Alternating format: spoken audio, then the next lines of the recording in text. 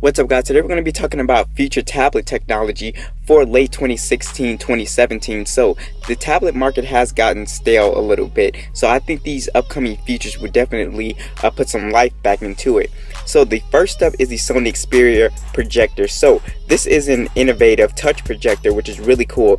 So it's pretty much like having a tablet on virtually any surface, so you can pretty much beam this anywhere you want it to go, and you'll be able to use the Android operating system to look at stuff on the web and do various things. So how this stuff works is that it has a projective lamp and has built-in sensors to read hand gestures with software management. The projector can be connected to a mobile device or a computer via Wi-Fi.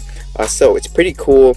It has a built-in battery, so you can pretty much take it anywhere. So let's say you're in the kitchen, you can beam it on the table or anything like that. So I thought this was a really awesome little device, and I definitely think it's the future of big tablets. So next up is tablets with 2 operating systems. So TellCast is one of the first manufacturers to do this. So they created a tablet that can run Android 5.1 and Windows 10. So it's pretty cool. You can switch from both OSs, and I feel like manufacturers are going to jump on this also, and you'll be able to switch from Android 5.1 to Windows 10, which would be really awesome. So just the specifications with this tablet, it's going to have a 2048 by 1536 display, 4 GB of RAM, and 64 GB of storage. So it's based on the Intel Cherry processor, which is pretty speedy, and also it's going to have a 8000 milliamp battery.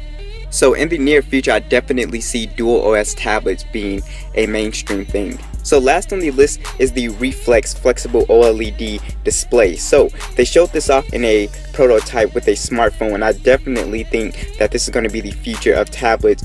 So you'll be able to bend your display, and you'll be able to use applications like reading books. You're able to bend your display like that. You'll be able to play games. So how this works is on the back side there are sensors determining the degree of bending. So this is definitely a future, like I said, we'll be seeing in future tablets. So thanks for watching guys. Be sure to show some love and click the like button if you enjoyed this video, and I'll see you guys in the next one.